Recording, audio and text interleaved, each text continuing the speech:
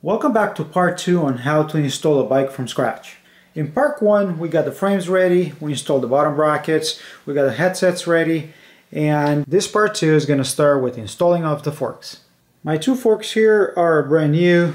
They are the taper type, in which I have 1.5 to 1.18 and the steer is uncut. This length is about 10.5 inches. That's usually way too long for normal use, so it has to be trimmed down. Also, we have to install what's called the crown race. The crown race comes with the headset and it slides onto the steer tube, but it has to be pressed. You can see that little gap over there.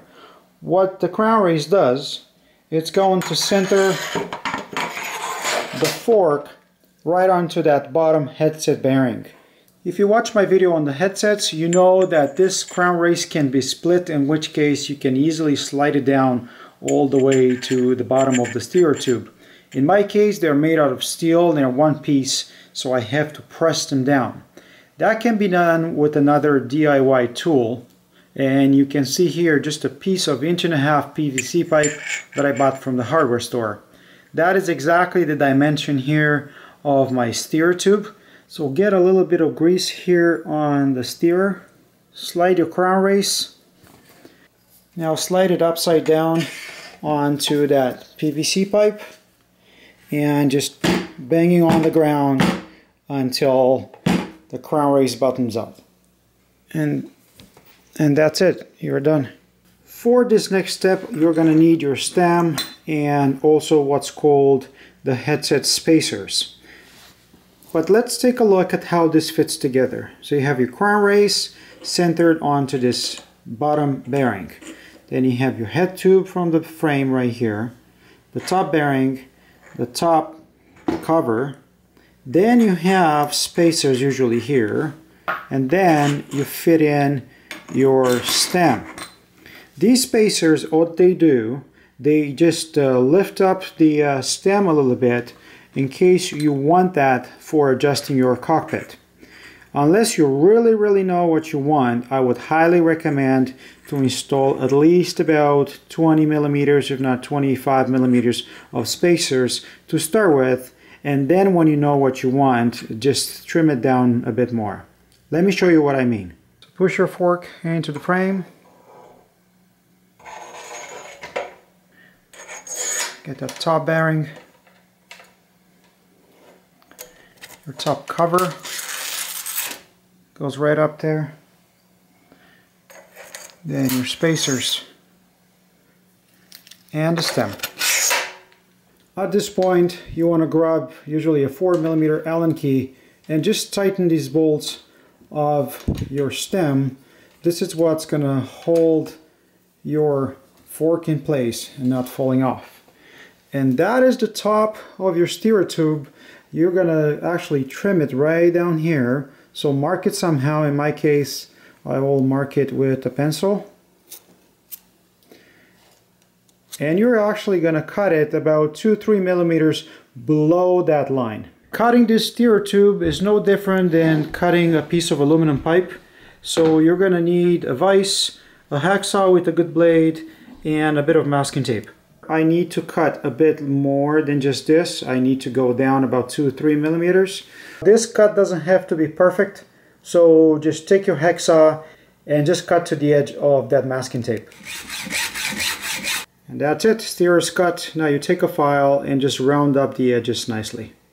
At the top of this steer assembly you have the preload bolt that goes into the top cap, and this has to be screwed into something. Well, that something is the star nut that has to be just pushed inside of the steer tube. Installing the star nut can be done on the cheap again. All you need is a small screwdriver. You just slide it in from the top, then get a mallet and start whacking it. Again, you push it down until it goes around here, 10-15 millimeters down. However, this is one of those where I would highly recommend getting a tool. This thing, which is the star nut tool, will push it in exactly in the middle. It's going to be nicely centered, not crooked, not left, not right, and the tool itself cost about 10 bucks, so highly recommend this one.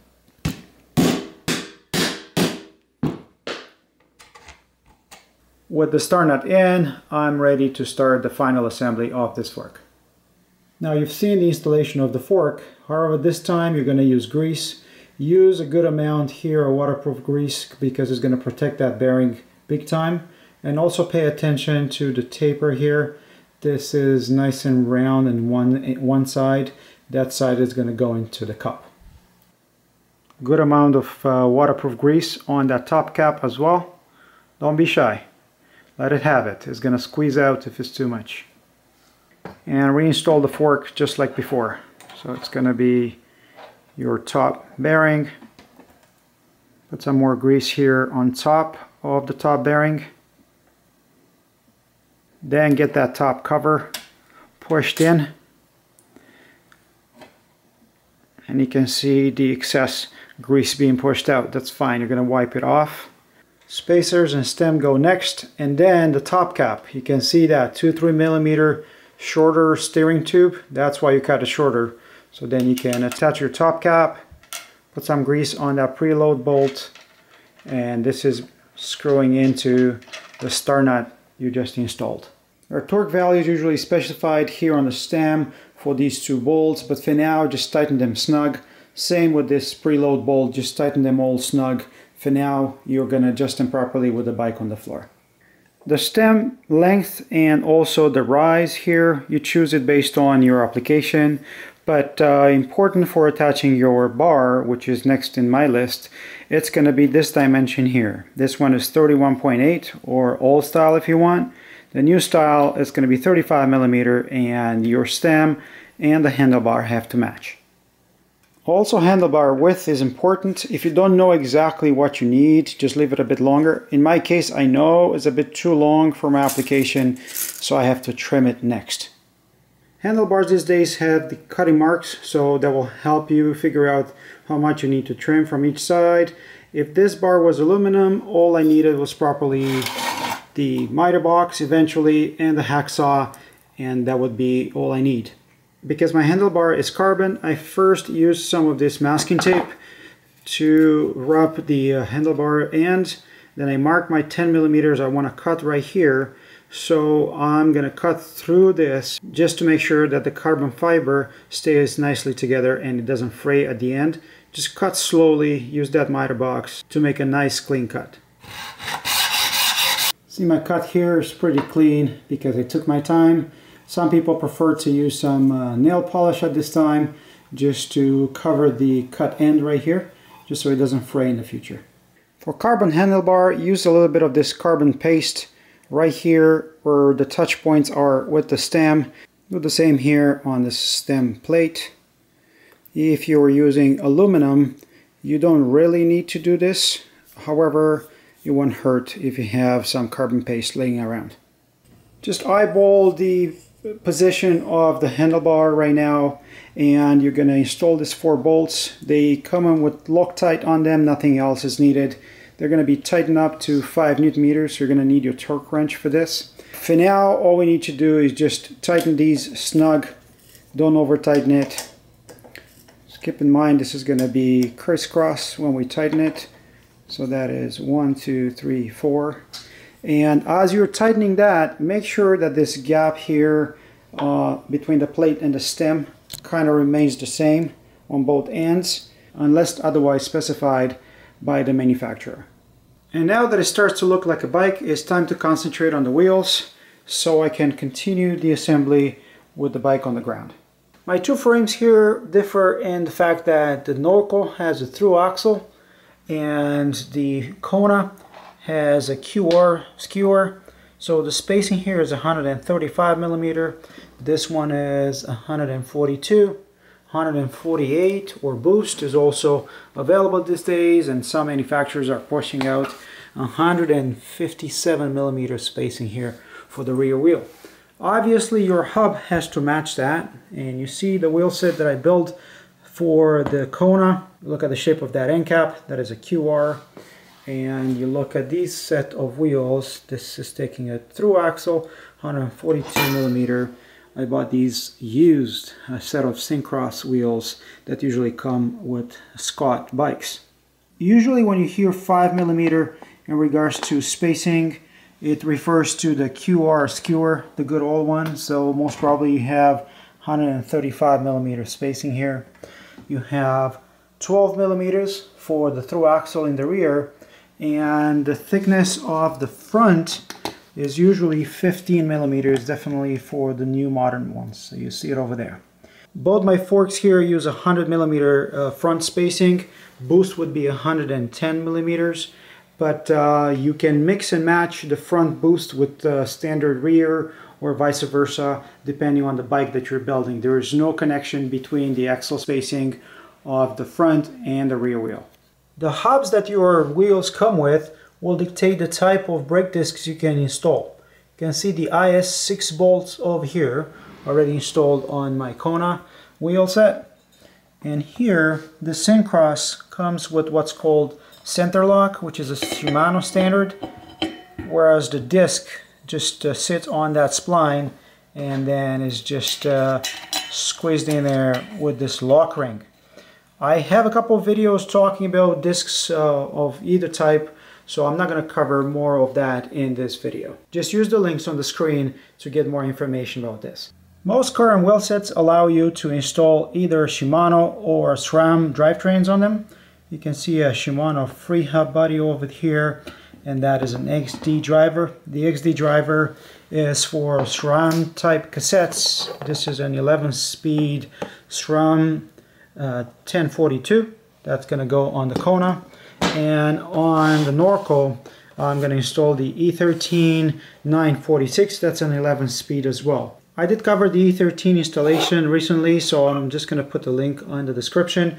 But for my Kona, all I'm going to use is this cassette tool and a torque wrench that allows me to torque the cassette to 40 Newton meters.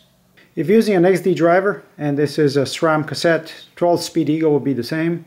Just grease up that area over there. You see there is a threaded area right here on the dome. Then on the XD driver itself, just grease up this top of the XD driver. That's going to touch the cassette and also the spline at the bottom. You do this to prevent cracking or noises coming from the cassette later on. It's not needed for Shimano cassettes. Lastly, use the cassette tool to tighten this up. It is 40 Newton meters for both SRAM and Shimano cassettes. One last thing about rotors here. I have installed 180 up front, 160 in the back of the Kona for a bit more aggressive riding. Norco is going to get 160 mil front and rear. On that one, I'm counting the grams as it's going to be more of a cross-country race type of bike. Usually you would go for the bigger discs for more braking power or stopping power and better control. Many bikes these days come with 180 front, 160 rear, or 180 front and rear. And before I install the tires, it's about time to talk a little bit about using tubes or tubeless. And I highly recommend, if you've never tried it, to give it a try this time, because you're building from scratch, remember? All you're going to need, if you want to keep the cost low, is Gorilla Tape, 1-inch width, and use that as rim tape for your rim. You're definitely going to need a set of valves, but the ones from Stans work just fine. You're also going to need sealant, and I've been using Stans. It's probably easily available, but there's a few other types that you can easily find at your local bike shop or online.